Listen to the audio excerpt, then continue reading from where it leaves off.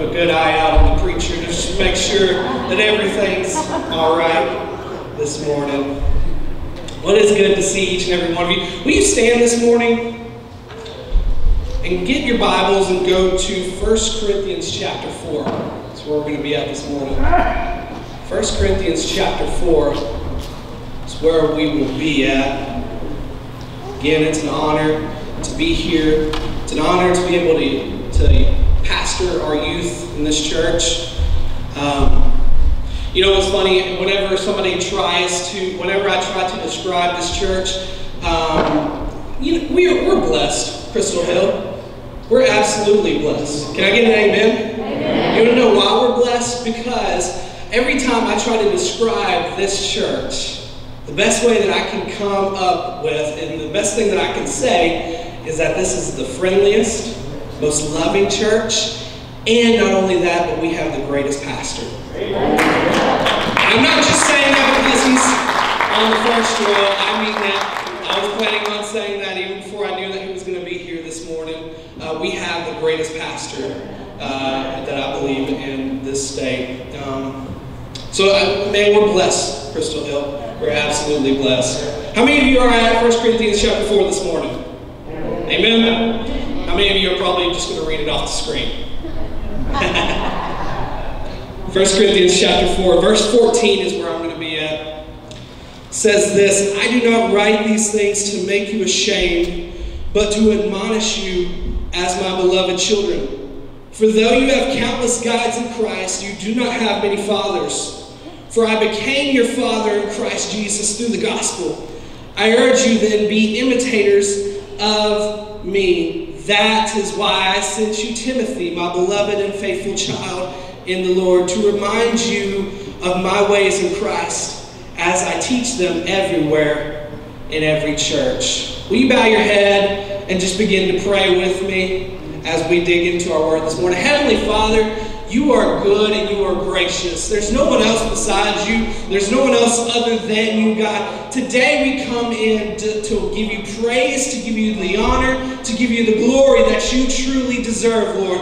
So I pray, Heavenly Father, that you would just begin to move in might and in power within our services. You've already moved in might and in power within these altars, meeting our needs wherever we're at, Lord. And I just pray, God, that as you begin to declare your scriptures, God, that you would begin to install this word into our hearts, God, so that we can take it outside of these four walls, Lord.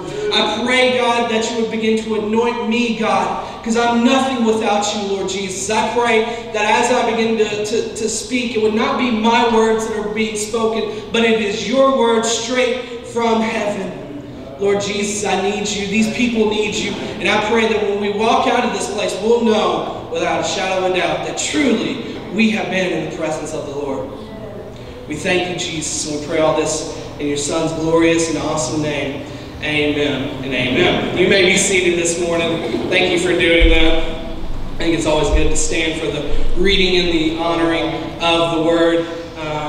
Once again, it's an honor to be here tonight, this morning. If you don't know, this week, most of our students are starting school. And they love it when I say that. They love it when I remind them that they're starting school tomorrow. They usually respond with a nice little groan. And that's my little nice way of reminding them. Pastor honored me with the ability to speak to you this morning. But before I get into this, our teenagers are used to this. I usually open up my lessons with a little bit of a game. And I hope that you guys have the youth pastor with you this morning, so you're going to have to be okay with this. Can I get all of our teenagers just to come stand up at the front? You guys are going to be my help in this game this morning. For some of you, you're going to watch your child get embarrassed a little bit, and that's going to be great and fantastic. How many of y'all love Oreos? How many love Oreos? Maybe that's your favorite snack. And if my wife could help me out, well, I probably don't need. She just, I know, right? Doesn't she just look pretty? Isn't she the prettiest future mother? Brother Jimmy, you can't get in on this. You gotta sit down. All right. Awesome. Awesome. Excuse me. Well, yeah, before I do in my lessons in youth, we have a little bit of a game. So here's what our students are going to do.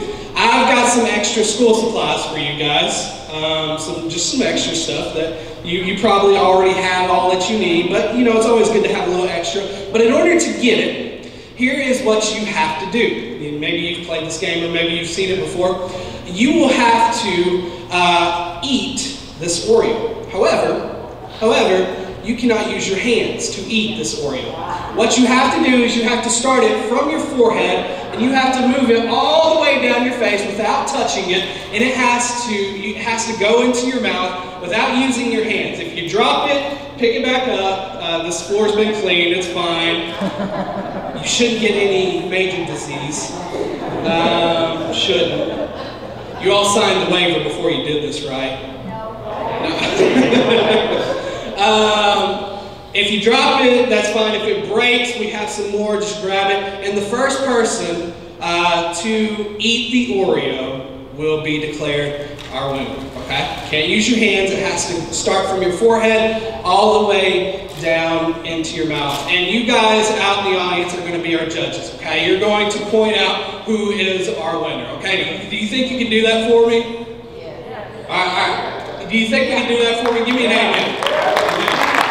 All right. So you guys go ahead and get it on your foreheads. Get it ready.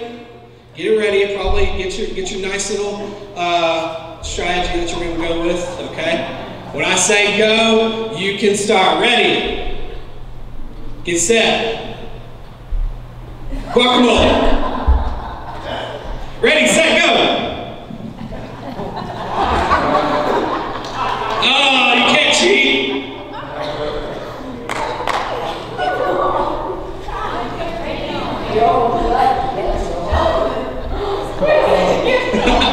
How did that land on your shoulder?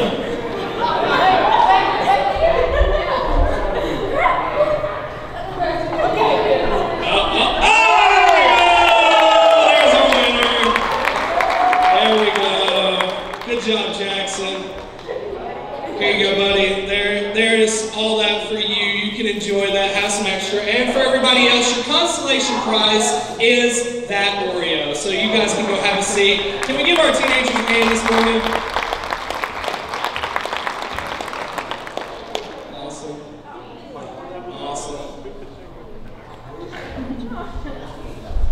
So that's kind of what happens on any given Wednesday night upstairs with our youth. We're loud, we're crazy, but I believe that the future of the church lies with them. Amen. I'll say this again. I believe that the future of the church lies with them. Yeah. And that's why I give my heart to this. This is why I do this. And I believe that God has called me to this. Today, what I want to teach, to preach on you about is the thought of 10,000 guides, few fathers. 10,000 guides, few fathers will be the title of this message. How many of you know that we are living in the information age? Yeah. Never before has information been more accessible than it is right now. I've got a few stats for you that I thought was pretty incredible. Right now, there are estimated 1.1 billion websites online right now. Billion with a B. And that number, by the way, is only growing every second. It's unbelievable. In 2013 alone, the web has grown by a third. It went from about 630 million websites, 630 at the start of the year, to over 850 million websites by the end of by the end of 2013. There are 324 million people in the United States. 88% of those are termed internet users. And what that basically means is that you have the capability to access the internet at home. Thanks to smartphones, we've got the ability to have the internet right in our pockets. And for those, 88% of 324 million, for those that can't do the math on the fly, that's around 286 million Americans. Google Google. How many of you use Google pretty regularly?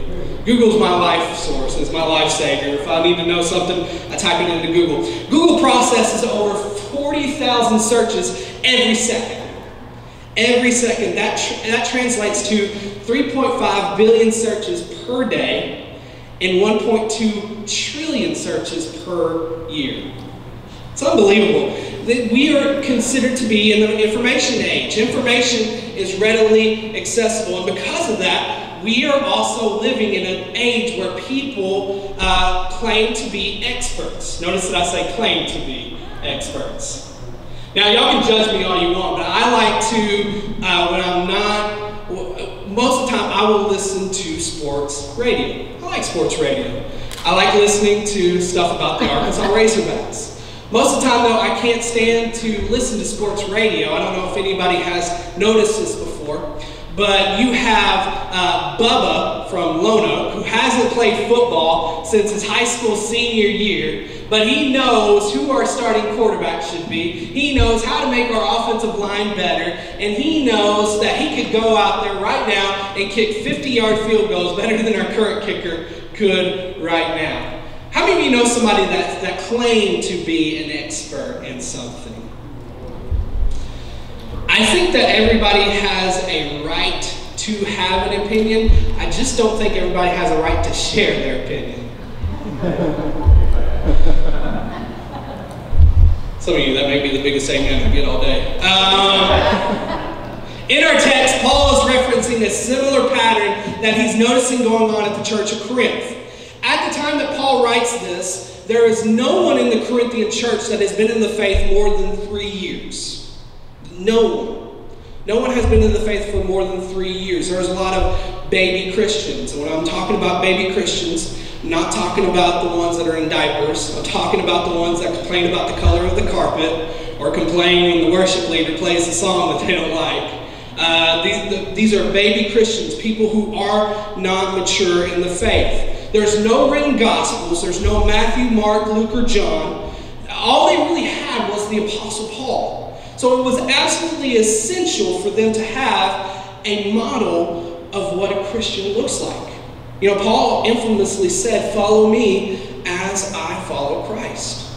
I think that should be the marker of a true, mature believer.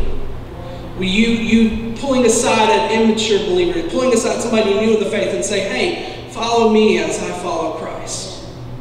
I think that's our mark. Paul says, even though you have countless guides in Christ, your version may say 10,000 instructions. I think King Jimmy says that. You may have 10,000 instructors. You don't have very many fathers.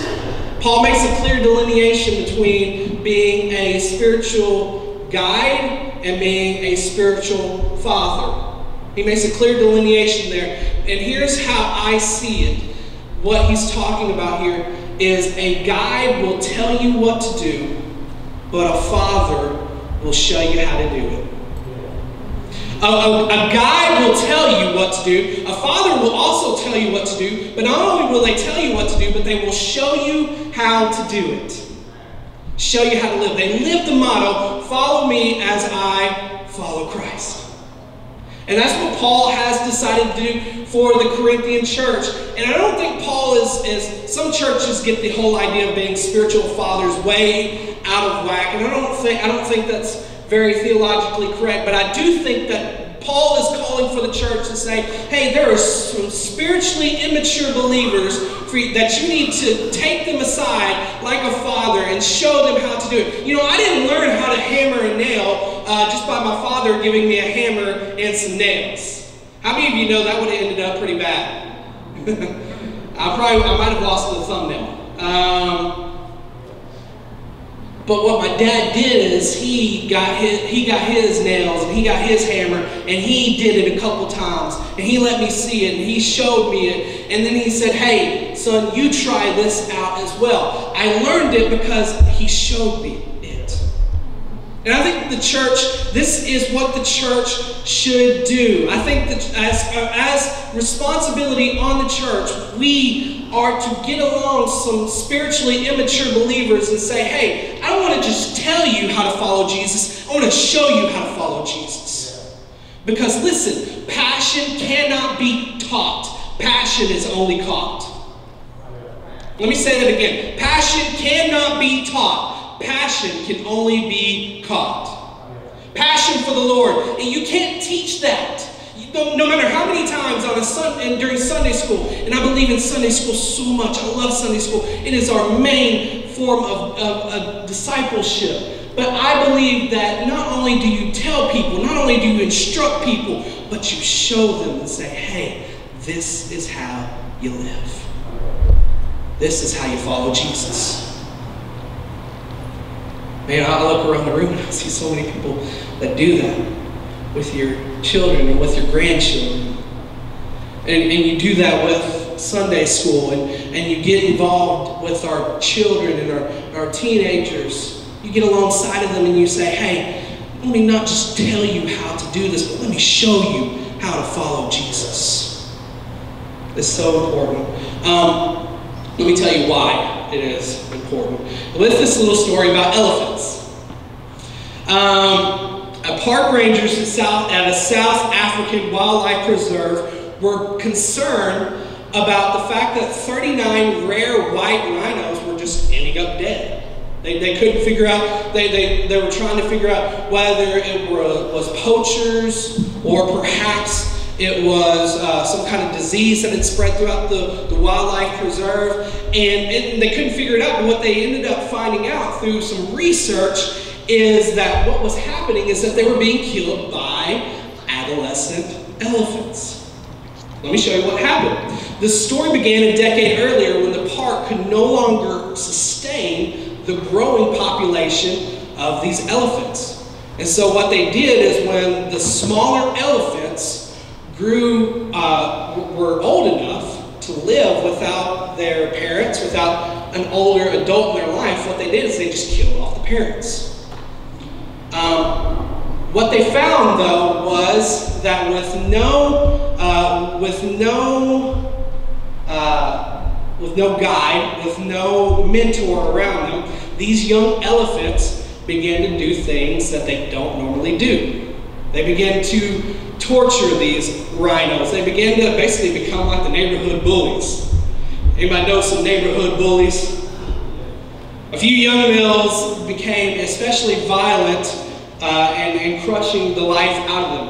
The park rangers then came up with an idea. Well, these young adolescent elephants need a mentor in their life. So what they did is they got an older elephant bull, and they had him hang out with them.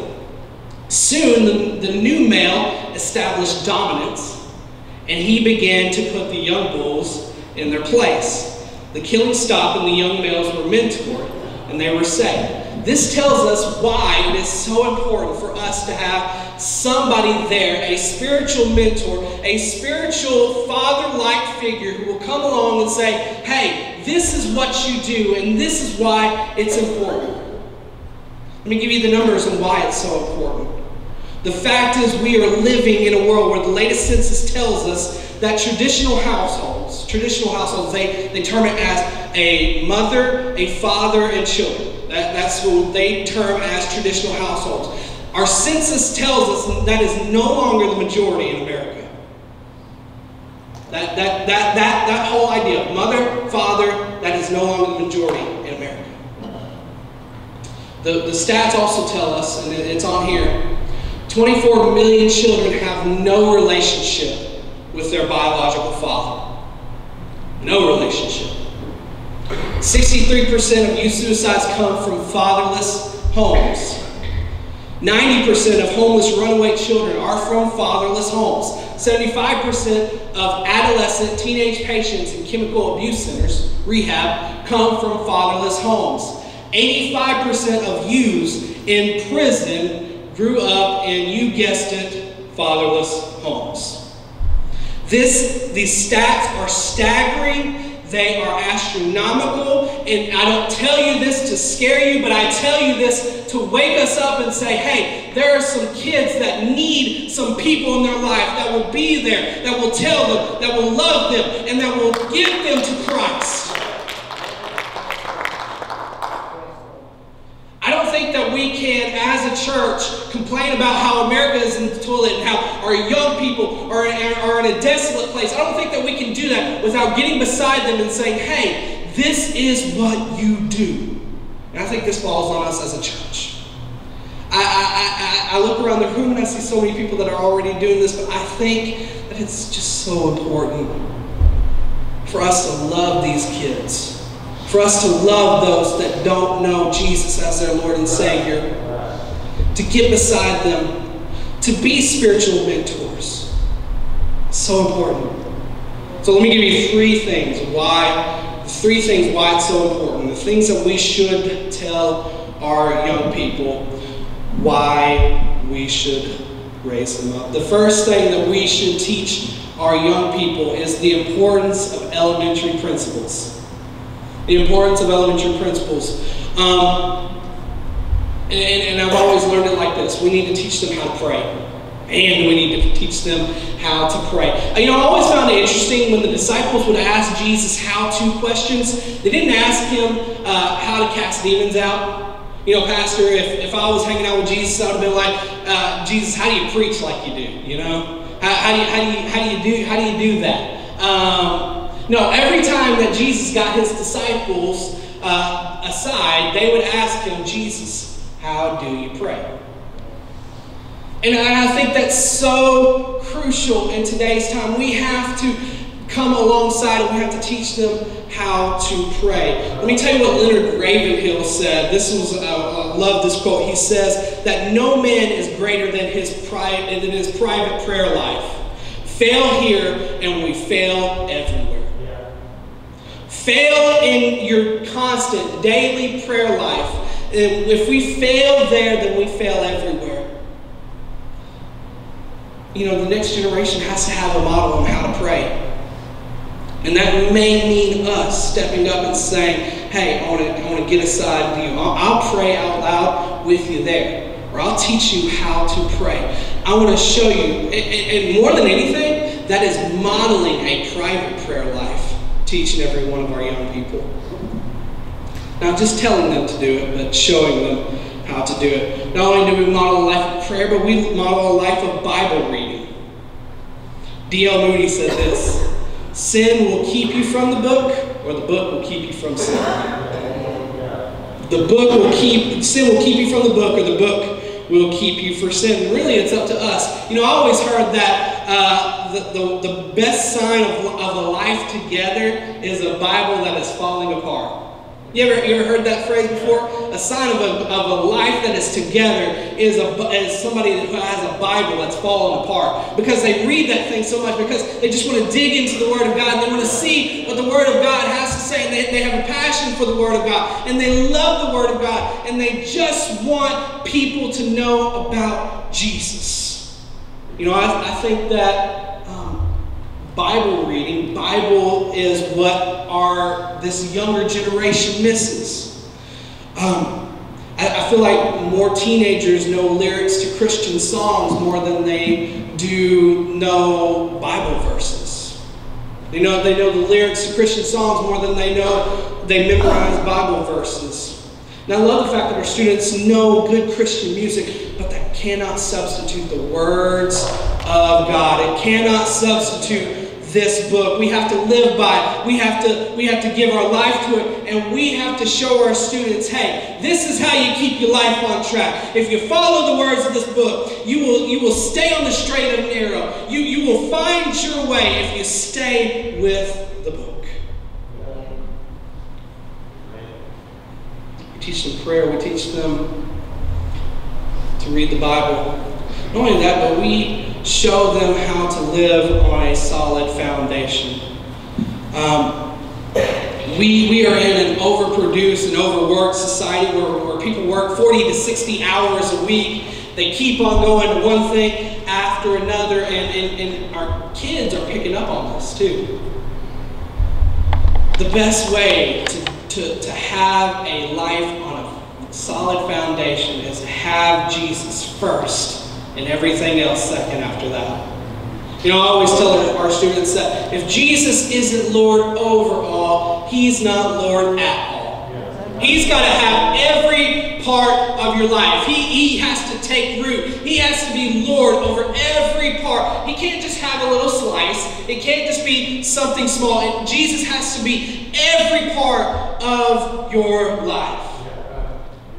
1 Corinthians 3:10-11, Paul says this, according to the grace of God given to me, like a skilled master builder, I laid a foundation and someone else is building upon it. Let everyone take care of how he builds upon it. For no one can lay a foundation other than that which is laid, which is Jesus Christ. Paul is saying that there is no other foundation that can hold, that can be solid like Jesus Christ. How many of you have the solid foundation of Jesus Christ? On Christ, the solid rock I stand. All other ground is sinking sand. Man, to have a solid foundation. We pass that on to the kids. We pass the idea of having, hey, Jesus is first. Everything else comes second. Nothing else matters like Jesus. We get our priorities all mixed up and all jammed up. Hey, Jesus is first. When life gets complicated, and it does, troubles happen and things happen, but you just say, hey, Jesus is still first. Jesus still is first, and He's Lord over all. Number 3, I think, is the most important. The things that we share to our young people is we have to show them how to live a Spirit-filled life. We have to show them how to live a Spirit-filled. We have to show them what it's like to be filled with the Holy Spirit. Not just speaking in tongues. I love to speak in tongues. And not just prophesying. I love when somebody prophesies. But we live the fruit of the Spirit. We live as God has called us to live. Listen, we're living in a broken world. And it's not getting any better. But I promise you that the way that the church can combat that is being filled with the Holy Spirit. Being full of it. And going into our workplaces, going into our schools, young people, and living it out fully. And making people know without a shadow of doubt. And then they look at you and they say, hey, there's something different about you. And you can just tell when somebody has Jesus all over them. You can just tell. And then there's having Jesus, being Spirit-filled.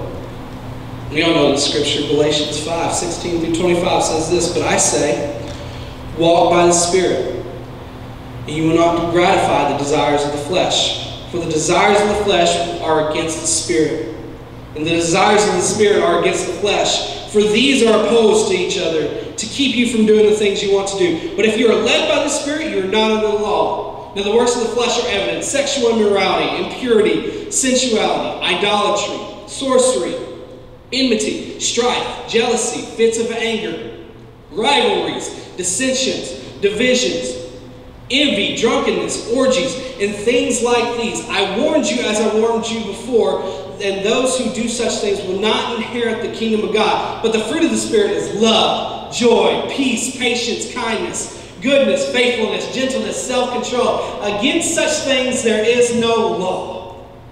And those who belong to Christ have crucified the flesh with its passions and desires. I love verse 25. It says this, if we live by the Spirit, let us also keep in step with the Spirit. You know, I could have all the tongues in the world. I could prophesy to every young people in the world that I see. I can pray the most eloquent prayer. I could preach an impactful sermon, the likes of somebody on TV, but if I don't have the fruit of the Spirit behind it, I'm useless to model anything to the younger generation. If I don't have the anointing of the Holy Spirit, if I don't live a Spirit-filled life,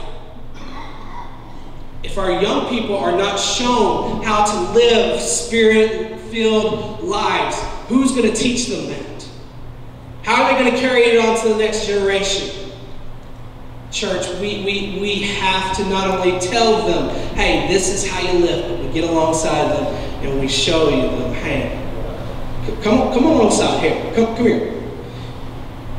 Read your Bible every day. Be in prayer every day. Follow the Lord with all your heart, with all your soul. You know, I love what Spurgeon said. Spurgeon says, "Let us not carve our names on stone, but let's carve our name on hearts." You know, I think the best testimony that somebody could say about this church is not necessarily that we have the best pastor, and we do. The best testimony that somebody could say about this church is not necessarily, well, I got saved at an event here, or I saw something about this church. I've been to this church my whole life. I don't think that necessarily is a testimony. I think the best testimony that somebody can say about this church is if a young person gets to heaven and they begin to tell the story of how they got saved and what happened, how they ended up going to church. And they say, well, I remember so-and-so from Crystal Hill Assembly of God. They loved me. They got alongside of me. They didn't just tell me what to do, but they showed me how to live my life. They showed me how to follow Jesus with all my heart, with all my soul. I think that is the greatest testimony that somebody can say about this church. By the grace of God, I hope that we can become it. By the grace of God, I think there are some men and I think there are some women here today that will get alongside some students and will love them and will say, hey, no, this is not just what you do. This is how you do it. So here's what I want to do. If you will go ahead and stand this morning, all over this place. Oh, Jesus. Oh, Lord, we need you. God, I pray for each and every one of these, your people. Oh, I thank you for their service. I thank you for their faithfulness. I thank you that you are good and you are great. But Lord, I pray that this word wouldn't just be something that we hear, Lord, but it would be something that we live by. 2 Corinthians 3:2-3 says, you yourselves are our letter of recommendation written on our hearts to be known and read by all. And you show that you are a letter from Christ delivered by us, not with ink, but with the Spirit of the living God, not on tablets of stone, but on the tablets of human hearts.